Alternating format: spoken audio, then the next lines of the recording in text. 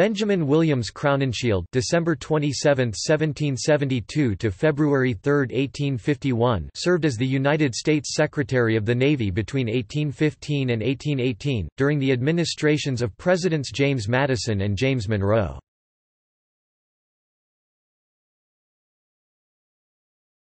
Topic: Early life. Crowninshield was born in Salem, Massachusetts, the son of George Crowninshield (1734–1815) and Mary née Derby Crowninshield (1737–1813), who married in 1757. His father was a sea captain and merchant of the Boston Brahmin Crowninshield family.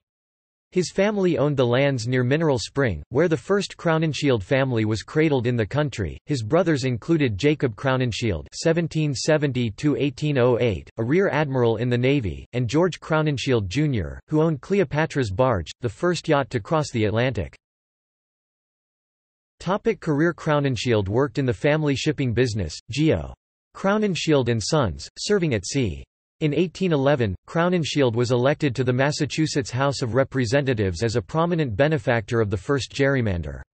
The redistricting of Essex County into two separate state Senate districts had led to the term gerrymander, with Crowninshield, who had lost the previous year's Senate seat in a combined Essex County, being placed in the new district specifically designed to favor Republicans over Federalists.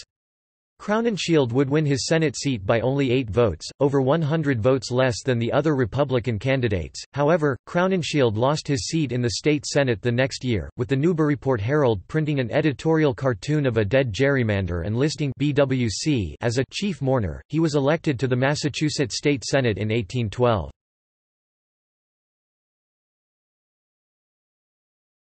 Topic: Secretary of the Navy. Crowninshield became Secretary of the Navy in January 1815, a position almost held by his brother Jacob Crowninshield 10 years earlier, and managed the transition to a peacetime force in the years following the War of 1812.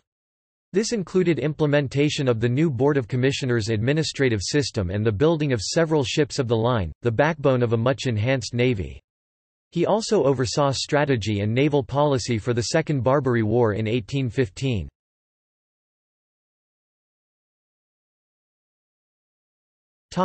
United States House of Representatives.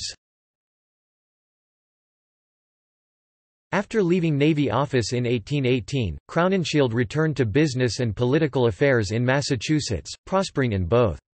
In addition to serving 2 more terms in the Massachusetts House, he was also elected to 4 terms the United States Congress from 1823 to 1831.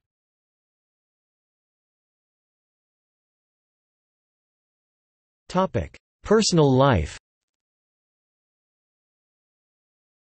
On January 1, 1804, Crowninshield was married to Mary Boardman (1778–1840), the daughter of Francis Boardman and Mary née Hodges Boardman. Together, they were the parents of Elizabeth Boardman Crowninshield (1804–1884), who married William Mountford (1816–1885). Mary C. Crowninshield (1806–1893), who married Charles Mifflin (1805–1875). Francis Boardman Crowninshield (1809–1877), who married Sarah Putnam (1810–1880).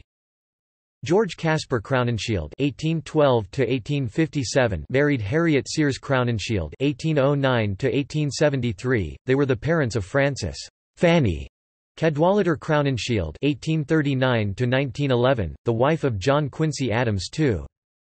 Annie G. Crowninshield (1815–1905), who married Jonathan Mason Warren (1811–1867). Edward Augustus Crowninshield (1817–1859), who married Caroline Maria Welch (1820–1897). After his death, his widow married Howard Payson Arnold (1831–1910). On his death in Boston 1851, Benjamin Williams Crowninshield was interred in Mount Auburn Cemetery in Cambridge, Massachusetts.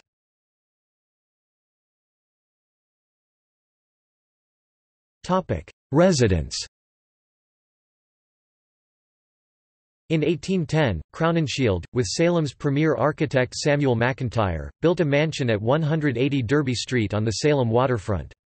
Robert Brookhouse purchased the house and in 1861 deeded it to the Association for the Relief of Aged Women.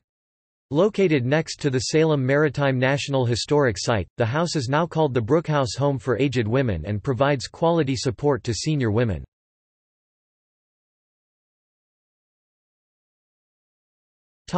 Descendants.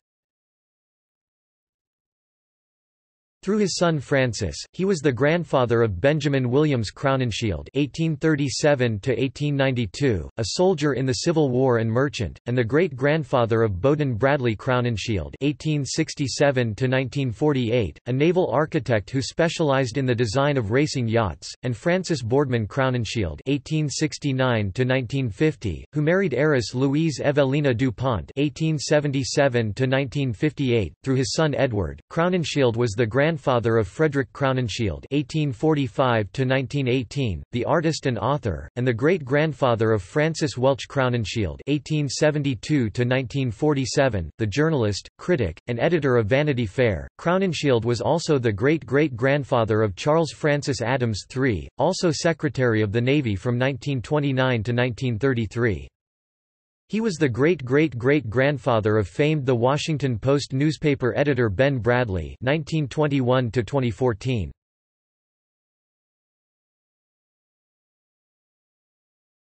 Topic: Namesake. The destroyer USS Crowninshield (DD-134) was named in his honor.